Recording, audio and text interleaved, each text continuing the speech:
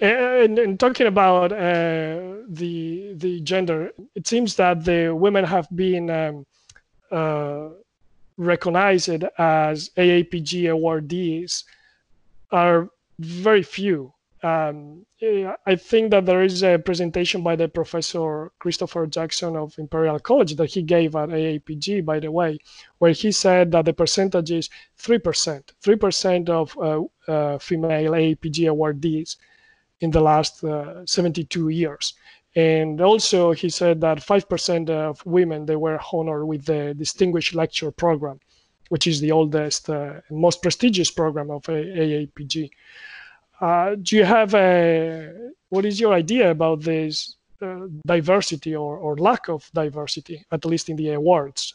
Well, I'd have to go back and look at what the numbers he's talking about. And, when you have to look at these numbers and, how to kind of explain them is that we have to have people that are qualified for the awards. And I'm not saying that there's not females out there that are not qualified for the awards. And I'll show you the other side of the coin is if you look, we've had several, probably more than most organizations, female presidents. We have a situation this year where both candidates for president are female. And we've got Denise Cox 2 years ago was female. So we've had a pretty good run here in the last 10 years of people that females probably have been 40% of our presidents over the last 10 years. I'd have to look that number up. I'm talking off the top of my head, but we've had several female presidents. I look at the AAPG. I haven't noticed in my career, and maybe this is blinders on my part, but I hadn't seen anybody within the AAP judge people on gender. Women, this is an industry that is tough on women just because in the old days, they had to go out in the field. And I can't imagine a female geologist going out in the field in places like Argentina, South America, the Middle East and places like that, and being out there miles and miles away from everything. West Texas, driving out to a rig in the middle of the night. There's a lot of vulnerabilities there, and there's a lot of stories. And if you realize Robbie Greaves, who is a past president, put a deal out called Anomaly, talking about, I think it was the 100 most influential women in the AAPG. And you go through and look at those women there. Getting into the specifics on the awards, you'd have to go in and look at those things. And I don't have those numbers in front of me, and I'd have to go back and research that. But we have tried a lot lately in the last 10 years to make sure that we were looking at diversification. We have a lot of very strong females in the organization, and we're constantly looking towards them for leadership and guidance and stuff like that. So do you mean that before, in the past, there was a bias against women? No, there wasn't that many women in the industry. I mean, if you go back even like when I started in the 70s, there wasn't a lot of women that went into geology. The STEM program that they've done is unbelievable for what it's done to empower women to get into the sciences and stuff like that.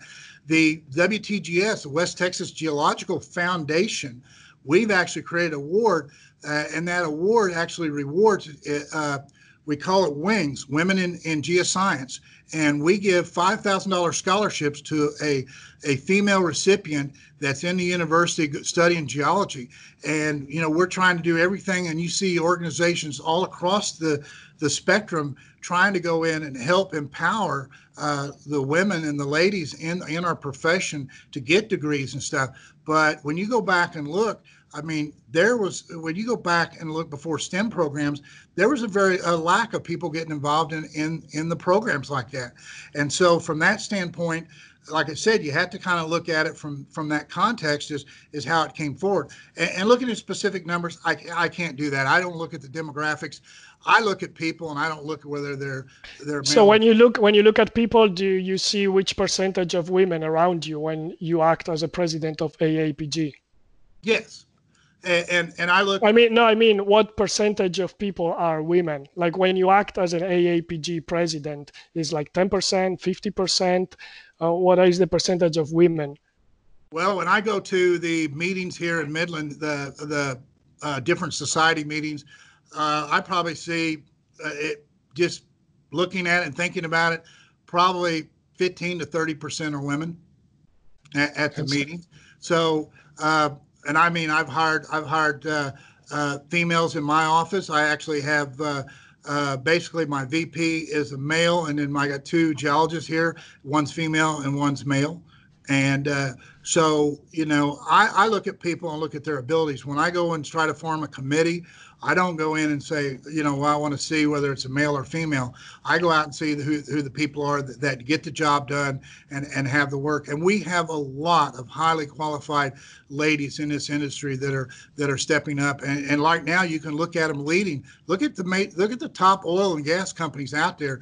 A lot of the ladies leading these organizations are AAPG members. A lot of those ladies have not been engaged in the organization as much because they're heavily engaged in BP, and other companies like that. So you have to kind of look at that. I mean, they're not involved with AAPG because their jobs dictate that they're not going to be able to spend time doing a lot of things there. But these are very strong and resourceful and very knowledgeable, and that's why they're leading some of the top companies in the world. Do you think that associations like AAPG, they should create specific awards recognizing minorities and diversity? We do. Just like I told you, like the Wings, we give out scholarships to young ladies. So it's something that you support. That should the association do more, or you think that this is the right balance? Well, I think what we do, we go out and we look to the candidates, and we typically don't have very many, like our Distinguished Service Award. It's not dedicated to one or two people, so we can actually give that to several people. You talk about diversity. Our slate this year, we've got two females running for president, a female running for vice president of regions. We have a female running for treasurer. So we have got 6 officer candidates out there, and out of the 6, 4 of them are female. Yeah, but today the president is a male. The next president is also a man, Richard Fritz, and the executive committee is represented by 8 people, only one woman, one woman.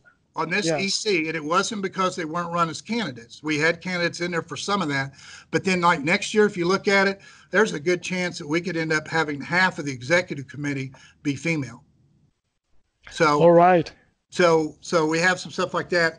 All these things are things that you have to work through, and like I said, I don't see a gender bias in AAPG. And when I look to do committees, I look for the strongest people that are out there that have the talents and the ability to do it. I can't speak for everybody in the organization and everybody around the world, everybody doing everything. But, we're in a situation that I think that we're trying within AAPG to empower everybody. I mean, just not along the gender lines.